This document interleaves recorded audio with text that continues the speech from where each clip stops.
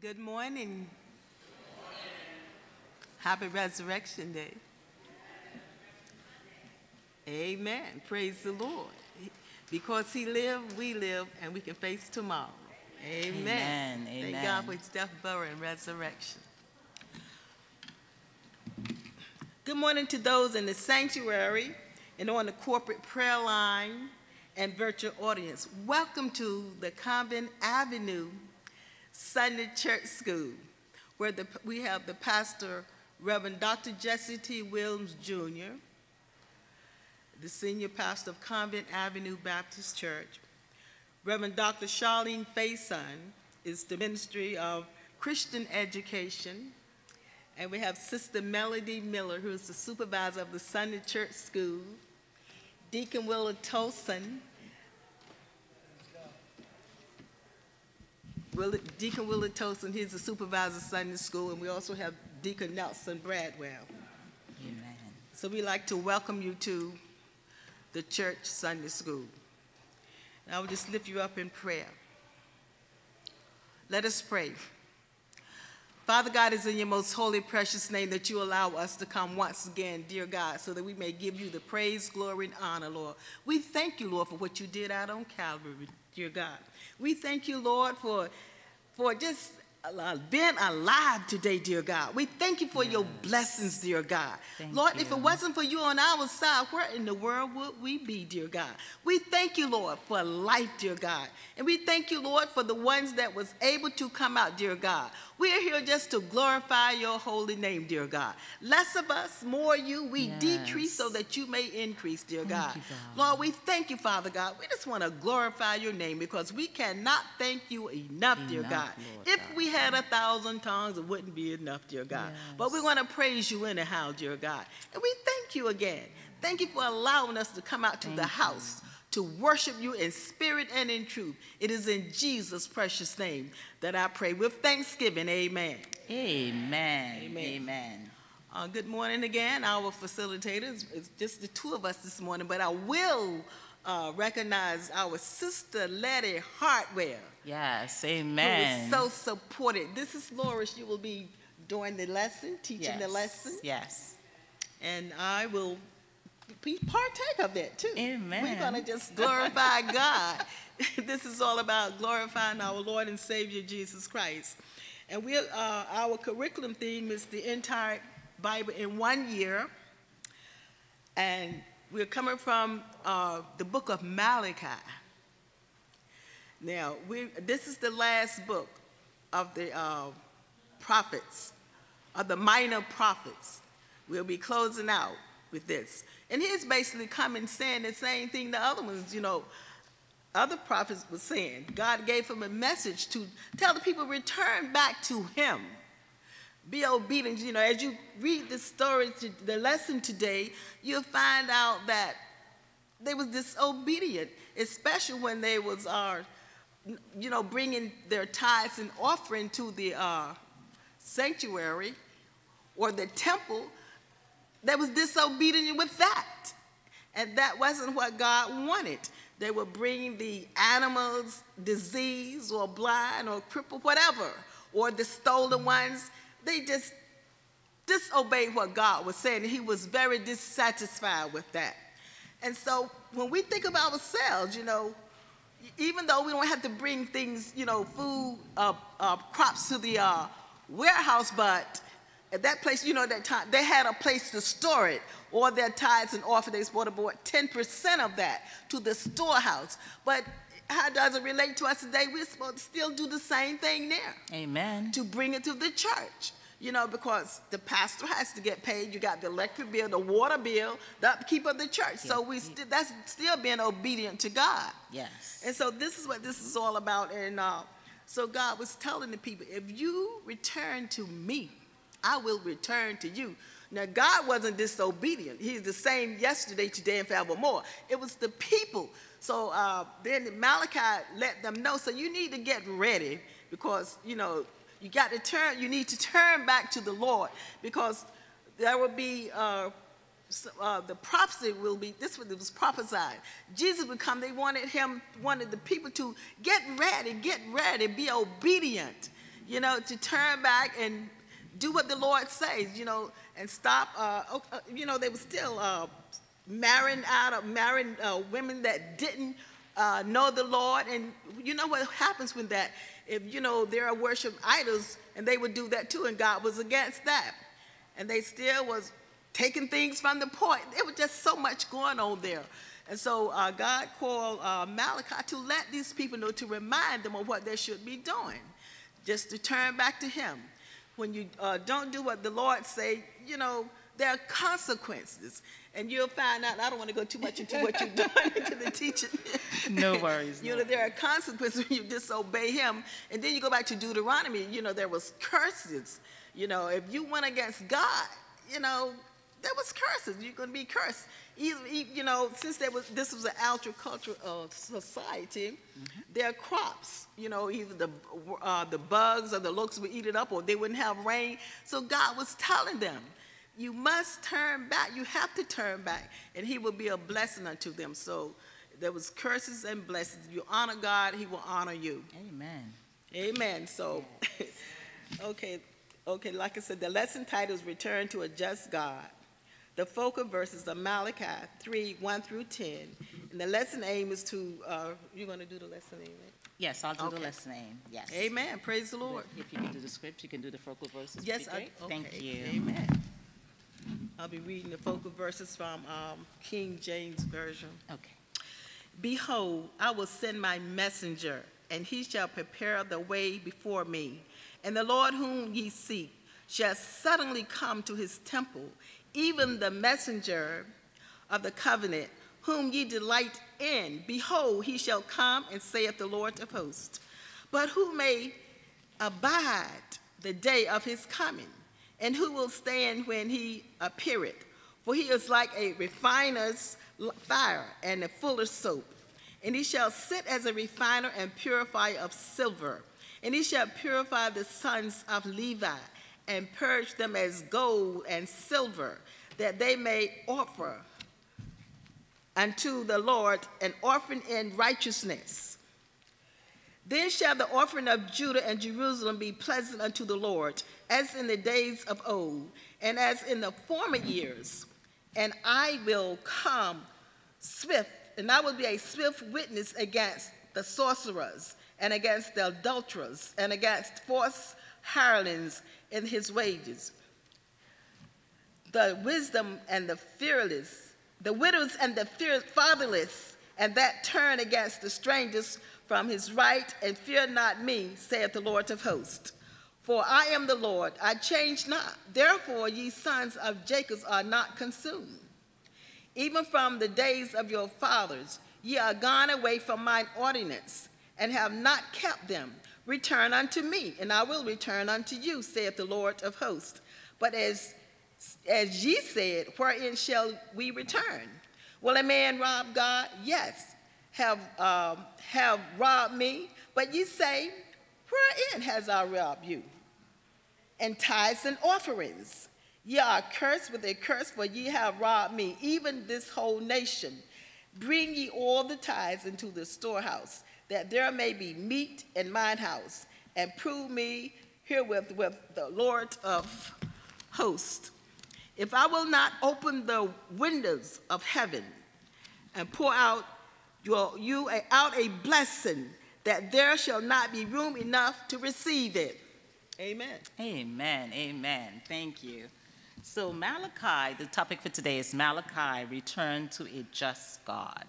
And Deacon Sally, thank you for reading the focal verses. So the aim for change says, by the end of the lesson, we will analyze Malachi's prophecy about possessions, wealth, and hospitality in light of our faithfulness and justice, confess personal unfaithfulness to God, and institute a personal charitable living plan. So this is what our focal verses talks about. So I just wanted to talk about, how does Malachi fit into the Bible? Malachi is the final book of the 12 minor prophets in the Old Testament. And so these minor prophets were not minor because they were less inspired by God, but they had less important information. It was only because the prophecy that were given was just shorter. So they had the same message as even the major. They may not have had much, but the prophecy was shorter. And the Bible shows us here that as we were studying the minor prophets, it had the same theme, right?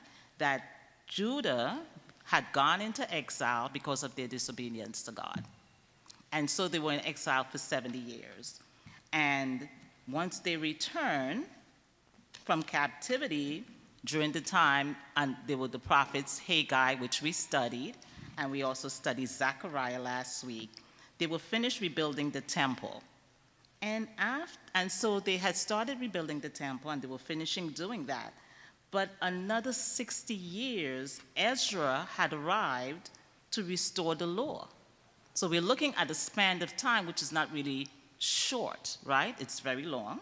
And then he was followed 13 years later by Nehemiah, who oversaw the building of the new wall of Jerusalem.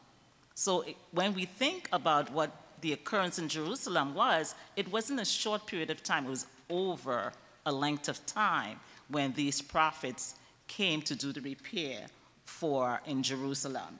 So during Malachi's time, the Jews had been back in the land, and they had been there for 100 years. And so the temple was rebuilt, and Jerusalem had been restored. But as usual, Israel became complacent. They went back to their same old ways. They started not giving great offerings to God.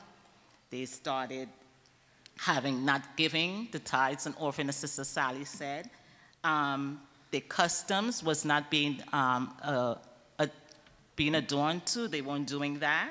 And the priests, who God really loved and took care of, wasn't upholding his ordinance. They weren't teaching the covenant. They weren't keeping up with teaching the new culture and the new people in the land. And so Malachi said that God had accused the people, and that because they were doing wrong things. They did not give their best to God. And this is covered in Malachi 1:16 through 14. They gave inferior animals. They offered sacrifices that were lame, blind, spotted. And we know God asked for our best. Not only then does he ask for our best then, he asks for our best now. We give God the best of our first fruits. That's just what we are called to do. And so they weren't doing that. And on top of that, they started intermarrying. So not only were they intermarrying with people outside of their culture, which it's taught in the covenant that that was something that God had told them not to do. And not only did they marry outside of their culture, they adapted to the culture of those that they married. They began to worship idols. They began picking up the same type of culture. And it clearly stated in the Mosaic covenant that that was something that was abomination to God. But they did it anyway. And then the men would just divorce their wives without a reason. And for no reason at all. And they didn't give a reason, they just did it. And this is covered in Malachi 2, chapter 2, verses 13 through 16. And most importantly, it talks about the size of giving a tenth, which was supposed to be the amount of their income that would annually be donated to support the temple and its priests, a practice that was laid out in the Torah, in Leviticus 27:30 and Deuteronomy 12:6. So this they knew about. They knew that this had to be done, and they didn't do that. You have to remember that when the lands was being distributed to Israel, the priests didn't get any land. The Levites didn't get any land because God wanted them to be faithful to him. So they would take care of the temple, and so they won't allotted any amount of land. So when the tithes and offerings is what they would bring annually, and I think once every 3 years, when they stopped doing that, God's temple went into disrepair. The Levites the priests won't be taken care of. And so this is what happened during that time in Malachi's days. So, however, we know that in Malachi and Nehemiah 13, chapter 13, 10 through 11, that the people had neglected this responsibility of the temple, and it totally fell into disrepair. God confronted them by saying that while he wanted to bless them abundantly, he will only do so if they were faithful. So we know that when we're faithful to God, God is faithful to us. Right? Amen. God clearly says that. And so that was just a summary I wanted to give about Malachi and how he fits into the Bible. And so if we go through our church school book, we notice that they broke it down into like 3 different categories. In the first category, it talks about the messenger of God, and it's taken from Malachi 3, verses 1 through 4. And I will break it down pretty much verse by verse, so if we can just, I'll go through that. So the first verse says, look, and I'm reading from the New Living Translation. It says, look, I am sending my messenger. He will prepare a way before me. Then the Lord you are seeking will suddenly come to his temple. The messenger of the covenant whom you look for so eagerly is surely coming, says the Lord of heaven's army. So if we look at this particular verse, the Jews were accusing God of neglect. Could you imagine? They were doing all the things that were wrong, and yet God remained faithful, but they were accusing him of neglect. So God points them to the future, and he talks about how he would identify a messenger that would come, so that because Jesus was identified as the person that would come as the Redeemer and the Messiah, he was sending John the Baptist. And so in Matthew 11, verse 10, the future messenger would clear the way in preparation for Jesus. So God didn't even talk about why is he being neglectful. He's saying, look, you're not ready because you're not behaving in a way that I approve of. But here, until you get ready to receive me as a Messiah, I will send a forerunner to get you ready for when I come. And that's what this first verse covers. John the Baptist. Yes, it was John the Baptist.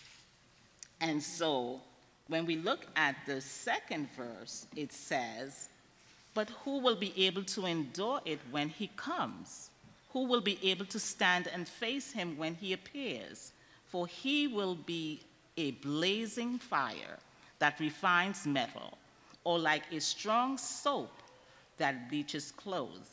He will sit like a refiner of silver, burning away the dross.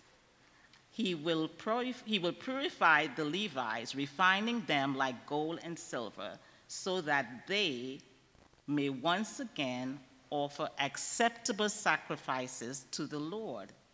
So the explanation pretty much for this particular verse, this is verse 2 and this is verse 3. And it says that when God comes, who will be able to stand before him?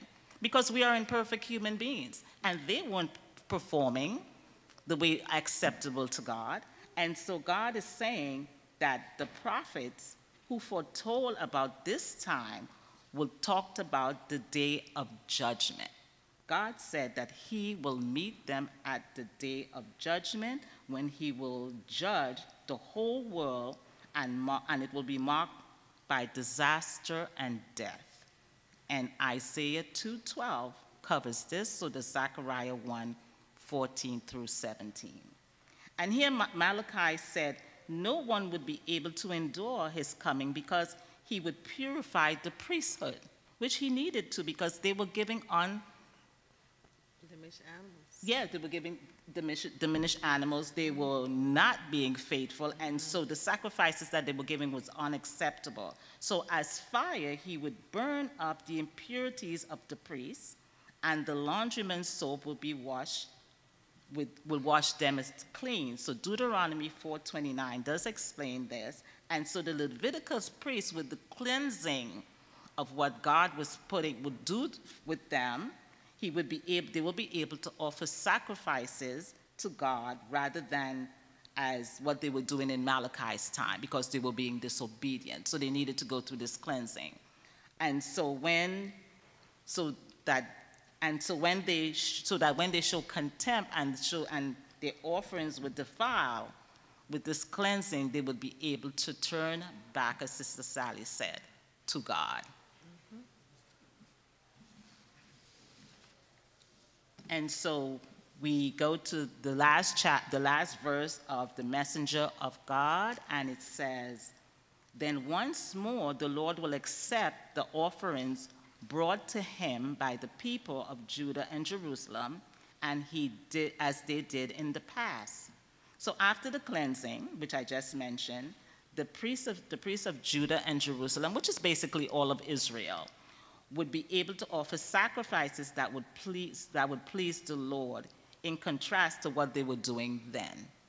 And so they would be acceptable, like the offerings the priests offered earlier in Israel's history, before the priesthood had become corrupt. So even during the time that they were corrupt, God doesn't honor disobedience.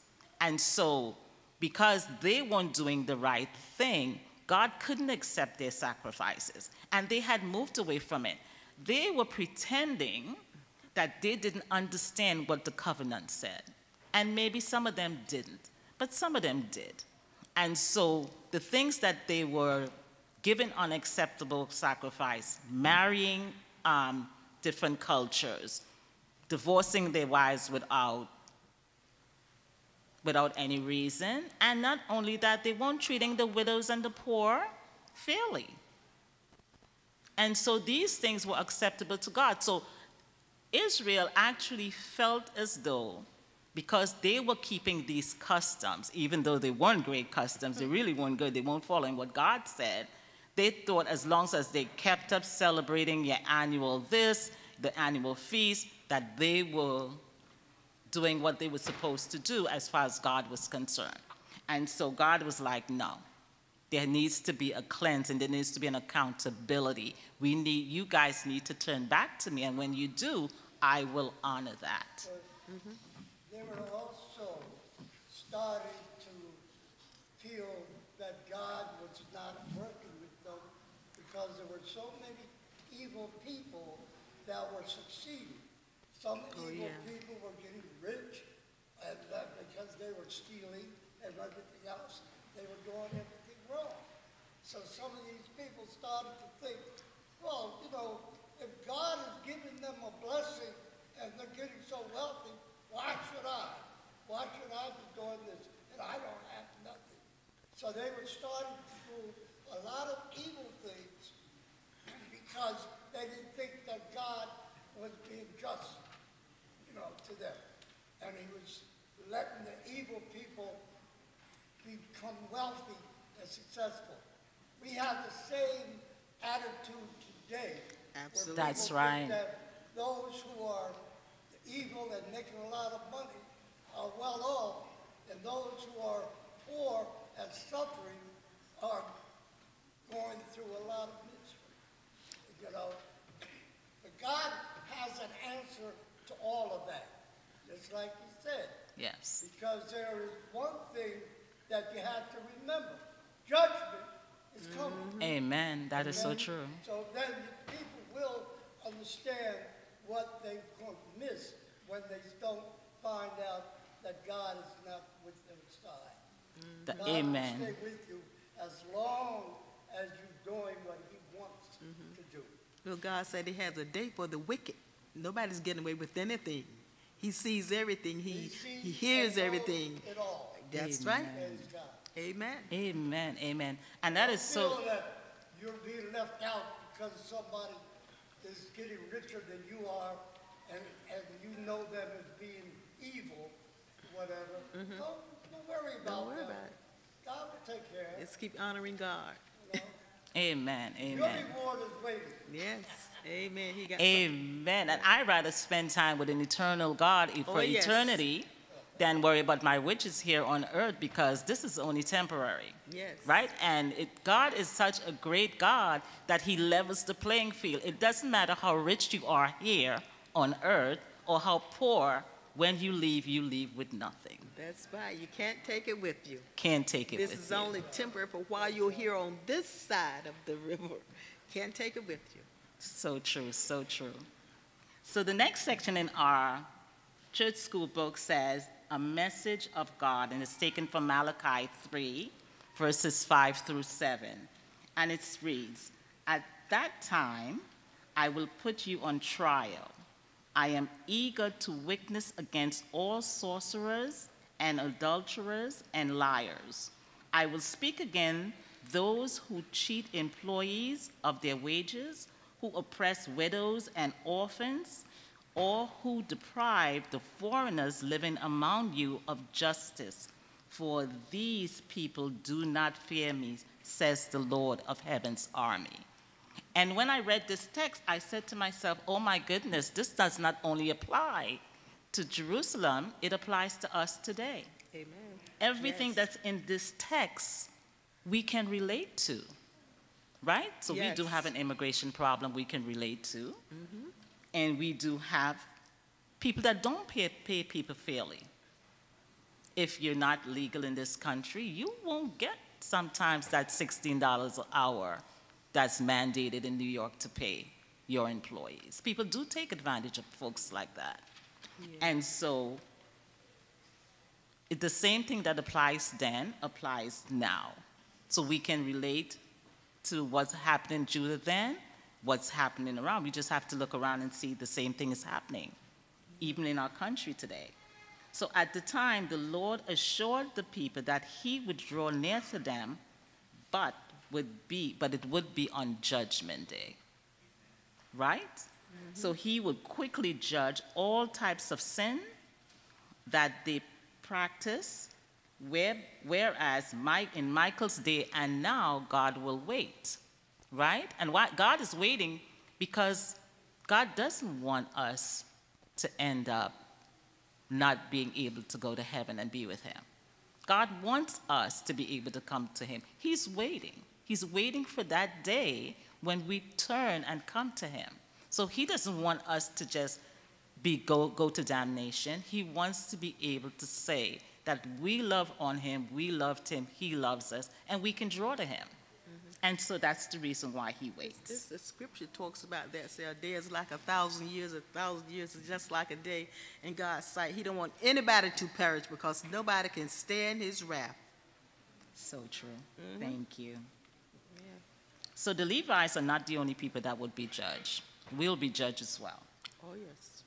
And so he would judge them for all the activities such as sorcery, adultery, lying, oppressions of employees, widows, orphans, mistreatment of foreigners, even all of the forms of contempt for him.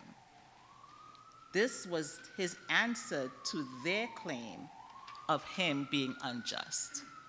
So he's saying, I'm giving you enough time to change your mind, to turn and come back to me, but on Judgment Day, you will be judged for all the things that you've done.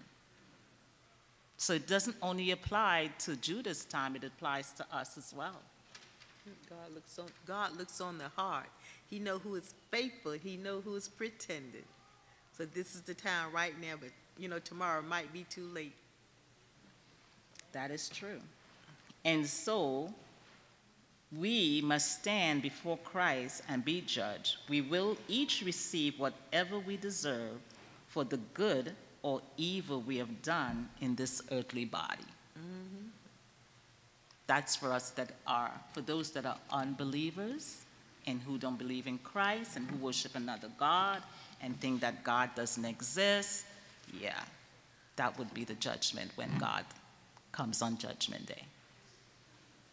And so in verse 6 it says, I am the Lord and I do not change. That is why your descendants of Jacob are not already destroyed. And so I really like this text. And the reason why I like this text is because God is the same yesterday, today, and he will be forever. The change comes when we change. We are the people that change. Judah changed, Jerusalem changed. But God is the same. God doesn't change at all. And what I do like about what Lettie did last week, and she showed how we started off as sin, and then we don't turn 360 degrees, but we turn 180 back to God. That turn back to God, God was already standing there. He's already waiting there. He did not move. He's just waiting for you to move. That's right. Just like he's waiting for the people from Jerusalem and Judah to move. So he's waiting. He's standing. We're the ones that change. They're the ones that change. So when we turn from sin and we turn back to God, God is just standing, waiting, whatever posture he is doing, just waiting for us to come back to him. And that's so wonderful about God. And so the Lord doesn't change his moral character. God is a God of love and mercy. God doesn't change. His law, what is morally wrong and morally right, will remain wrong and right forever. Because God will not change what is wrong, God would not change what is wrong to right. The only reason people do not perish is because God's character doesn't change.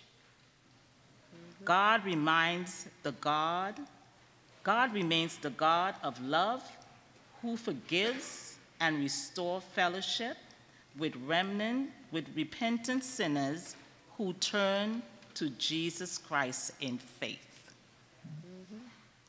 The statement that God doesn't change in 1 Samuel 15:29 may seem to contradict other statements that the Lord changed his mind in Exodus 32:14. This statement that God does not change refers to the essential character of God. He is always holy, loving, just, faithful, gracious, merciful. The other statements that he changes refers to him changing from one course of action to another. They involve his choices, not his character. If he did not change his choices, he would be unresponsive. If he changed his character, he would be unreliable. And since God doesn't change, we know that we can trust what he says he's going to do, and we can pretty trust anything because he's perfect. He's a man who cannot lie. That's right. That's who God is. And so, as we move into verse 7, the scripture says, "Ever since the day of your ancestor, you have scorned my decrees and failed to obey them. Now return to me, and I will return to you, says the Lord of heaven's army. But you ask, how can we return when we have never gone anyway?" But they did go. They did everything that was wrong and corrupt. Amen. Yes, they did.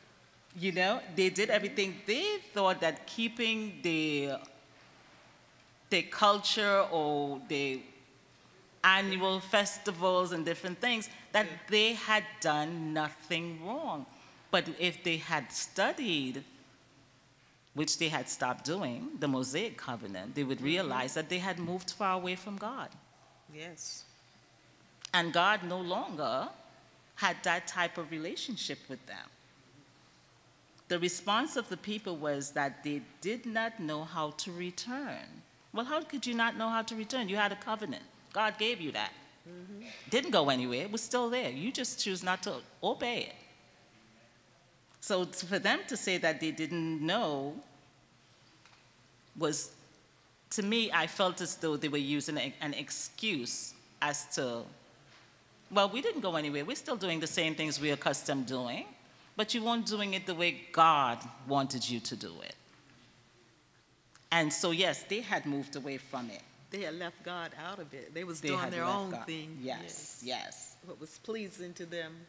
And so the question was, how should we return? And the people, in effect, are saying, what do we need to do to have to return to God? That's what they were asking, because they actually didn't believe that they had done anything. Brother Ron, you have a question?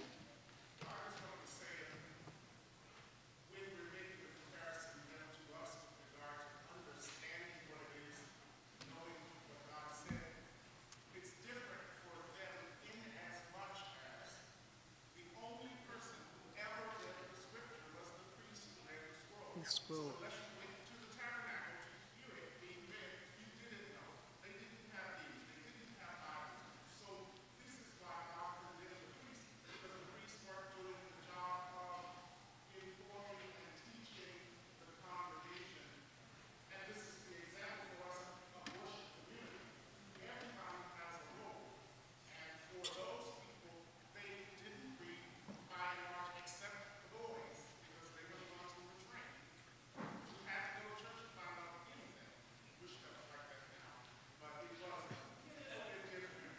Yes.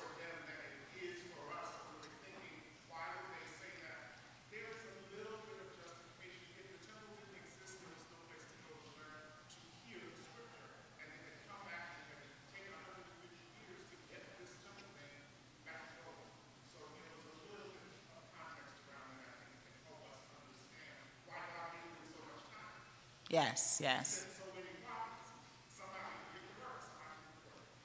Yes. So Brother Ron said that comparing to during Judah's time and our time is a little bit different, because the people had to go to the temple to the priest who would read them what God has said, what the covenant was covering. And so if they didn't go and they didn't hear from the priest, most likely they weren't aware of what the word of God said. And so as compared to today, we have so many vehicles and so many mediums to study God's word, Bible, electronically. And so he pretty much is saying it could be possible that they didn't know, but we don't have an excuse for saying that we don't. Just like now, we have Sunday school, and everybody have a book, and Ron gave out good information, so we could just open our books and study. Yes. Follow through with us. Just Amen. like you said, there is no excuse. No excuse. So, as we move into our last section on our Sunday school book, it says, the maintenance of God's house. And I love this section. And it's taken from Malachi 3, verses 8 to 10. And it says, should the people cheat God? Yet you have cheated me. But you ask, what do you mean?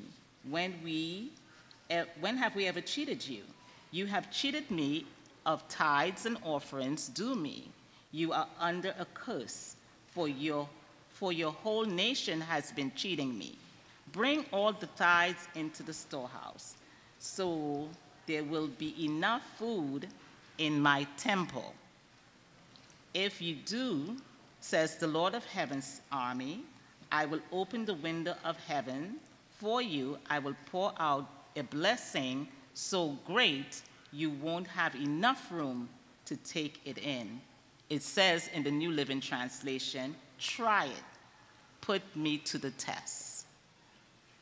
So could you imagine God is saying that to them? He's saying that, here it is, previously in this book, Malachi had accused the priests of offering the diseased and worse animals to God in a sacrifice instead of the types that God had commanded them to offer. Animals without blemish, God wanted their best. The Old Testament law, God requires the people to bring 10% of their produce to the Levites, which is also referenced in Genesis 14:20. As an offering, the Levites would give their 10% to the ones serving as priests, because people were because people were not doing this, God declared they were robbing him. God's people need to trust in God and know that we can also love God and his people. Love will often motivate giving more than 10% to God and his people, more than 10% of your personal time, your talents, your gifts, and your treasure. So it's not only just the tithing, it's that as well. And so what God has done is that he's saying that because you're not doing this, the priests weren't able to be supplemented with what they needed. You couldn't give to the people, the poor, the foreign people, your orphans, your widows, because they weren't giving. And it's important to build God's house up. The same thing that applies to them applies to us. Amen. God is only asking for a 10%. The other 90% is yours. Mm-hmm. And if you love God, and there are things that come up in the church today, you should be supportive of it. If our pastors support it, we should support it. Amen. That's the shepherd of a house. Amen.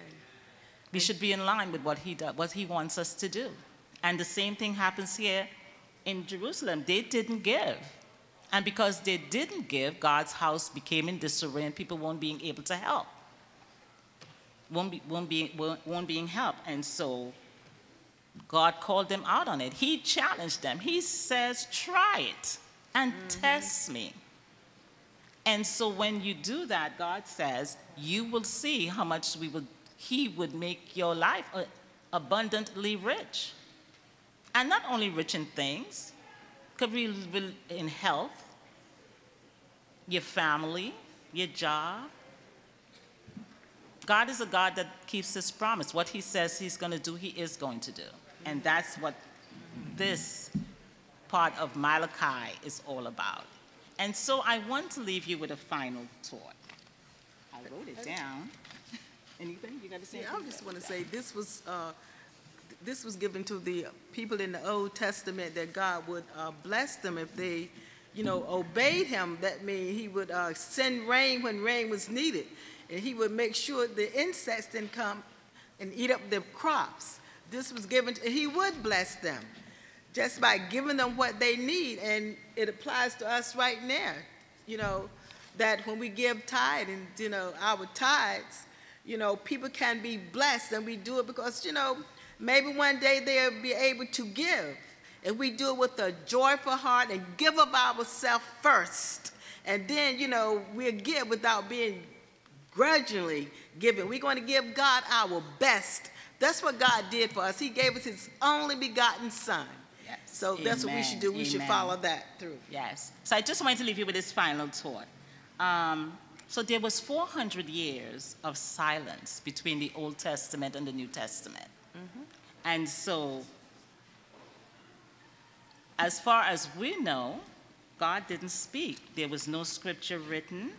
The 400 years of silence began with the warning that closed out the Old Testament, and it's from Malachi 4, 5, and 6, which reads, "Look, I am sending you the prophet Elijah before the great and dreadful day of the Lord's arrival. His preaching will turn the hearts of fathers to their children and the hearts of children to their fathers.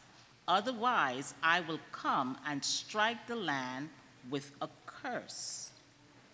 And so it also ends, Malachi ends, with the coming of the forerunner, which was John the Baptist, to prepare a way for the Lord. And that's how it transitioned from the Old Testament to the New Testament. Amen. Amen. Amen. Amen. Good lesson. Great lesson. You're going to close out in prayer? Yes, yes. So let's close out in prayer. So Heavenly Father, we are so grateful and we're so thankful, Lord, for this time to come together to study your word, Lord God. Heavenly Father, we are so, so thankful that today is Resurrection Sunday, God, because if it wasn't for you, Lord Jesus, we would be nothing, Lord God. We thank you for salvation. We thank you for sending your Son, Jesus Christ, to die on the cross. But today, Lord, we can celebrate and rejoice that we serve a risen Savior. And dear God, so we thank you and we worship you. It is in Jesus' name we pray. Amen. Amen. Wonderful job. Wonderful job. Amen. I'm so proud of you.